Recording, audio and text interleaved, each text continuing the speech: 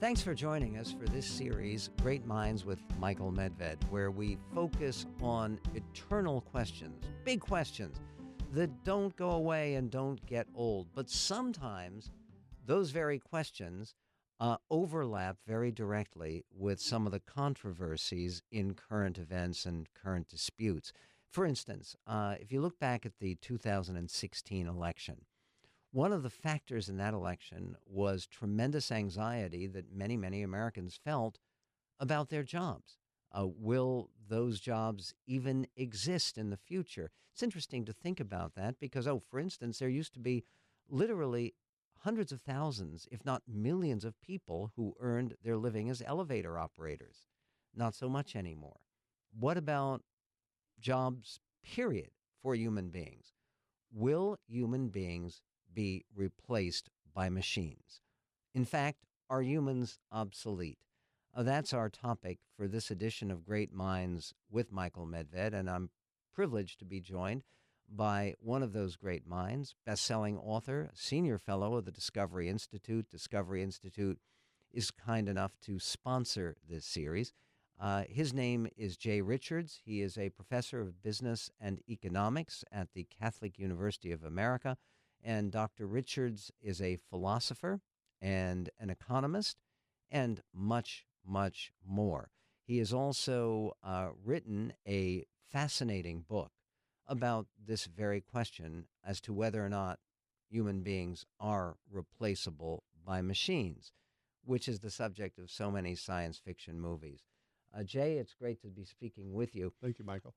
What about that core question? Mm-hmm. Do you believe that there is a time, and it may not be long advanced, that human beings will become obsolete? I don't. In saying that, I'm contradicting about 20 books that have been written in the last couple of years. In fact, just in the last 2 years, Martin Ford, who is himself a tech entrepreneur, wrote a book called Rise of the Robots, in which he predicts, essentially, maybe in the next 10 to 20 years, that the vast majority of jobs that people are doing right now will be replaced. They'll either be automated by computers or they'll be replaced by robots. And he and many other people advocate something like a universal basic income because they think, okay, there are going to be a few tech trillionaires that are going to run all the robot factories, essentially, and it's going to leave 50, 80% of the population unemployed. So what do these people do? And so this is what really kind of got me interested in this issue, is that there's both the philosophical question, right? Can we actually be replaced by machines? There's also this policy question, because if this actually is going to happen, then we might agree to drastic policy consequences. But I think it fundamentally makes a mistake, a philosophical error. And if you look at any of the literature, if you look at especially the sort of extreme people in this debate, the transhumanists, they just simply assume from the beginning that human beings are machines. And so if we ourselves are merely machines, then of course our machines in principle could become more powerful than we are, could completely replace every single thing, not only that we do, but that we are. On the other hand, if human beings are agents with intentions and purposes and machines are not, then that means that we can create machines that may replace many of the things that we do, but there'll nevertheless be the uniquely human capacities. And I think that's the real lesson in what we ought to be talking about. What do we need to do when many machines are doing things that humans were previously doing? Not what do we do once we're completely replaced. I think that's based on bad philosophy and bad metaphysics. For the people who do assume that human beings could be completely replaced by machines that could even do things better than we do them, what do they suspect remaining human beings would do to occupy their time? Well, it goes in a dystopian and a utopian direction. So the utopians are writing a lot about sex, quite frankly. They're talking a lot about really fine-tuned sex robots. They're talking about virtual sex and all sorts of new experiences that we have. Why would those robots need us? No, they wouldn't necessarily, though they're perhaps designed to do that, to serve sort of human ends. And remember, I said this is the utopian view. Right. The dystopian view is that, don't think of the worst one. Don't think of Skynet and Terminator. Just think of a world in which all the things we actually need, food and housing and healthcare and all these things, are actually done better by machines, so that the work that most of us do and that gives our life meaning from day to day is gone. I think that by itself is a very dystopian vision, even if we're served, right? Even it's something like Brave New World, not 1984, but Brave New World, in which everyone seems chipper, they're happy, they're all having sex with each other, they're taking this drug Soma, and yet they've lost their souls. It's when you read the book, no one reads the book and thinks, "Oh, this is a wonderful prediction. I hope we get there." But that's a scary vision. The idea that we could have machines that feed us and give us all of our creature comforts, but that actually deprive us of the very thing for most of us that gives us meaning, which is our capacity to create value with and for others. The book begins, your new book, Mm. with a story of a couple called the Seegers, Yes. Daniel and Kelly. What happened with them? Well, they're the perfect story of what I call the transition from the second American dream to the third American dream. The second American dream of the 20th century was bound up in home ownership. And I know even in my Generation X person, owning a home was a major part of my my view of what it meant to succeed. And they bought a home in August of 2008. He was, Daniel Seeger is a personal trainer at a fitness place, and his wife, Kelly, was selling memberships. They saved up enough money to buy a house, and on Monday, he lost all of his clients, and her hours were cut back because of the financial crisis. So you say, okay, well, what would they do at this point? Well, they could have gone on the dole. They could have gotten depressed, right? What they actually did is said, okay, what skill and gift do we have? Daniel Seeger said, I can explain working out as well as anyone. And so they bought a few $100s worth of video equipment, painted a wall in their garage, and started making little workout videos and putting them on YouTube, and then really getting customer feedback from what people wanted. So this starts in 2008. It becomes a full-time job in 2010. At the moment, they have well over 4 million subscribers on YouTube. This was all made possible by technology that no doubt has displaced many other types of jobs. And that's the thing that dystopians always miss. I mean, you could have said that the Industrial Revolution was going to destroy civilization. Well, it displaced a heck of a lot of farmers. The American founding, 95% of the population were farmers. In 1900, half the population were farmers. Now it's 1%. So all that farming labor, you could think, well, what are all these people going to do? Well, it turns out that what happens is that we reorient our labor toward higher value uses of our work. So my mom's family, they all got college educations. They could have done what their family had done in previous generations and pick cotton. None of them did it because they didn't have to and because they didn't want to. I think that's actually what's going to take place now. We're at the cusp of we're at the joint from the Industrial Revolution to the sort of information revolution. And I think we're actually really at the beginning of it. We're going to see massive job displacement. But the question isn't, will jobs be displaced? The question is, what do we need to do and how do we need to orient ourselves to take advantage of the new opportunities that will happen in the wake of this job displacement? We're very close, aren't we, to driverless cars Absolutely. being Yeah. mass-produced? What happens to the several million Americans in American families who are Teamsters? I think the Teamsters Union is still the biggest single union, people who drive for a living. What happens to people who drive for a living when you have driverless vehicles? They're not making a living driving cars. I mean, that's the irony. And of course, we're at the moment right now where the peer-to-peer programs like Uber and Lyft are essentially displacing the kind of monopolistic taxi industry. That's a wonderful opportunity, and it's a kind of temporary solution because Uber and Lyft are also going to go automated. In fact, I think long-haul trucks will probably be automated first. It's much simpler if you're on an interstate highway and you're not dealing with customers, or if you're in downtown Seattle, you're dealing with other cars, you're dealing with sanctimonious bicyclists, right? And in many states, the top job for men. Replace them with machines. Yes, that's right. The bicyclist, exactly. And so there are many, many Americans who make a living doing long-haul trucking. Those jobs are going to go away. Assembly line factory work is simply going to go away because, as socialists were saying 100 years ago, the assembly line is, in a sense, men doing the work of machines. They're doing repetitive work. Those jobs are going to disappear, and I don't think there's really anything we can do about it. The question is, what ought we to do both to prepare for what I do think is inevitable, and I think in the long run will make us all better off. It's going to displace entire industries, including some industry towns that are built around this industrial way of doing things. So, part of what you're saying is that the real problem with displacement has not been jobs moving overseas. No, It's been jobs going to machines. absolutely. What's a prominent example of one industry where you've seen massive job loss because of automation Yeah. already? Well, I mean, even the ones we hear about, even these automotive factories and places like that, probably 2/3 of the jobs lost in that type of manufacturing since 1980 have been as the result of automation, not outsourcing and not offshoring. But one example that people don't know about is computers. In 1945, the word computer was a job description. It was people, mostly women, that had to do computing for accounting firms and all sorts of things. That's right. In that movie,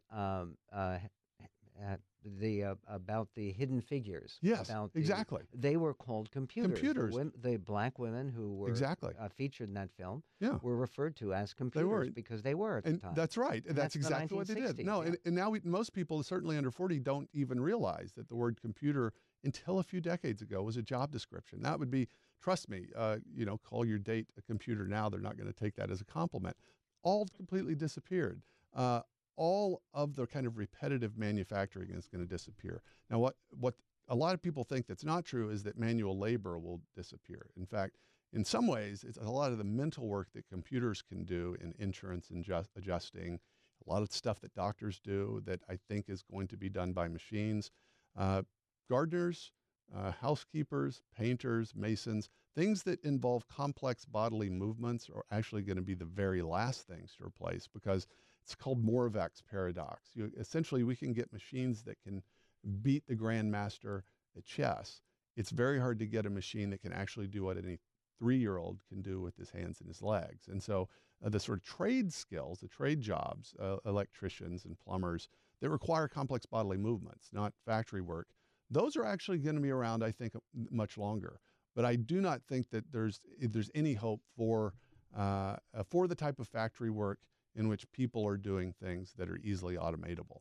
Well, what about the idea that we all want right now to help make Americans more upwardly mobile, Yes, to help raise our standard of living, which everybody wants, regardless of their absolutely. politics, is greater economic growth. Mm. And the essence to greater economic growth, every economist agrees, and I'm Yes, sure you do too, is productivity. absolutely. And the essence of productivity is efficiency, Yes, and that means more it machines, not always has. fewer Yeah, machines.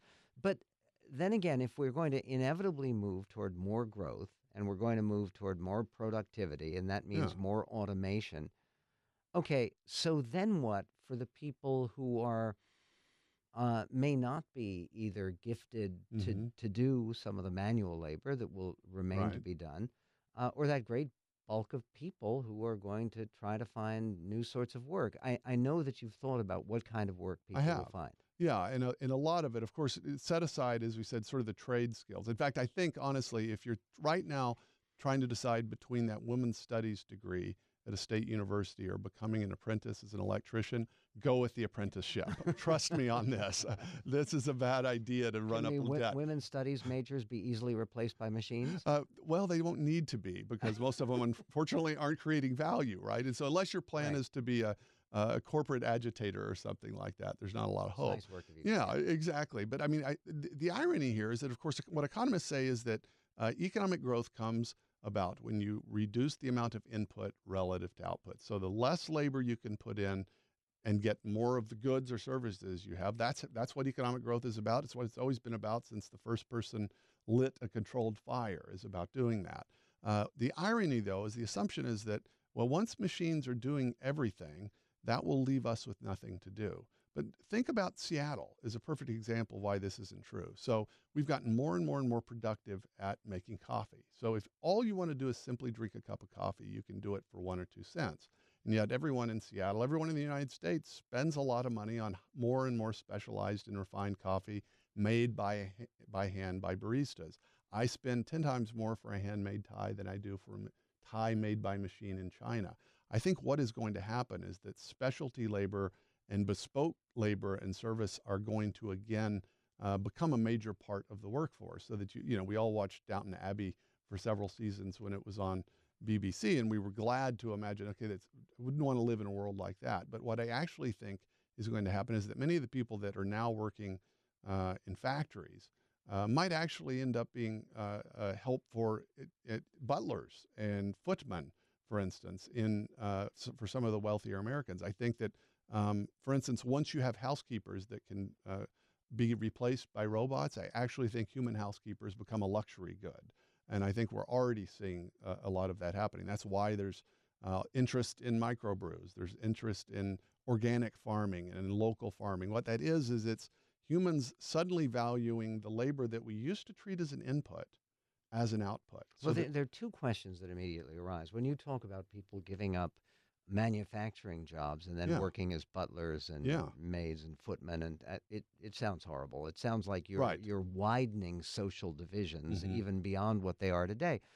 That also goes to something else, which is that one of the aspects of robots, of Mhm. human replacements that you discuss, has to do with sexuality and Yes. human companionship.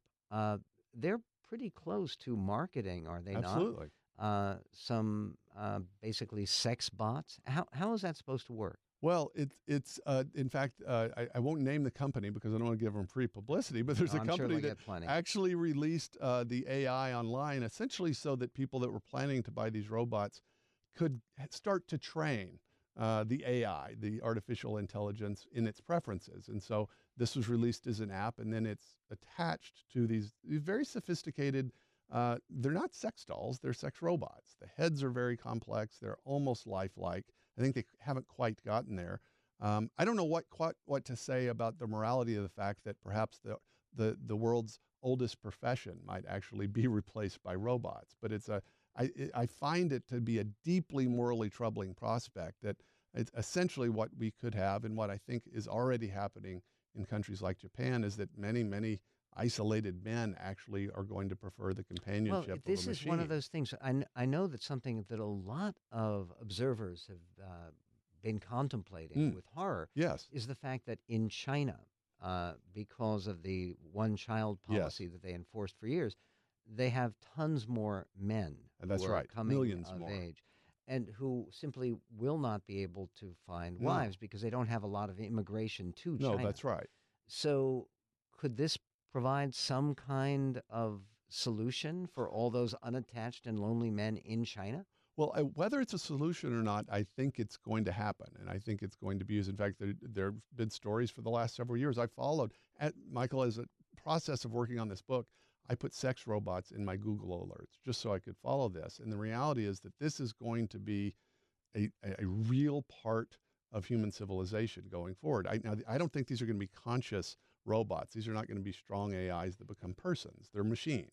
But is this when you were talking about the moral dimension? Do you think it's morally more problematic to have sex with a robot, or morally more problematic to have sex with a human being you're paying for it, who's a stranger? This is, I honestly, my intuition is that prostitution is worse, but it Yeah. does. We're comparing two bads, right? We're not comparing a good and a bad. I suspect that's probably, especially obviously, if we're talking about sex slaves. Well, at least, I mean, to speak brutally, what these companies are doing is they're finding sophisticated ways for wealthy men to masturbate. That's essentially what they're doing. Okay, well, that's not a good thing, but it's better than sex trafficking. So then this is the arguments of the companies, is that we will destroy sex trafficking because there'll be no market for it. But this is just this one part of the dynamic, kind of the darker, the seedier side of the increased automation and robotification that is going to happen. We see it slowly right now. The reality is most of this placement is still in the future. Okay, we have just a few moments left. Rip Van Winkle. Mm. You're asleep for 20 years. You wake up from this cryogenic suspension or whatever it is. Do you think that the world will be massively uglier or more beautiful because of the advent of these machines? I think it depends on what we do. I think if we lose virtue, it will be vastly uglier. But I think if we simply use these machines to do what they're supposed to do, which is to make us more productive, to bring down the price of things that human beings need, and to allow us to do higher valued things that are uniquely human with our creativity, with our creative freedom, I think the world could be much cleaner. It could be much less poor, and it could be much more beautiful. But a lot of that is honestly entirely dependent on how we use these things. Well, it's dependent on us to continue this conversation because there's so much more to talk about. I so much appreciate Jay Richards for your ability to address a subject that deserves intense attention. And that's true of all of the subjects that we bring forward with Great Minds with Michael Medved, this great series that is provided, sponsored by Discovery Institute. You can go to our homepage to read more about Jay's work and his extraordinarily provocative reflections on this and many other subjects. Go to our home port, mindswithmedved.com. That's mindswithmedved.com. And while you're there, please subscribe to Great Minds with Michael Medved and do yourself the favor, and us the favor too, of donating to make sure that the conversation continues on this program. Thanks so much for joining us.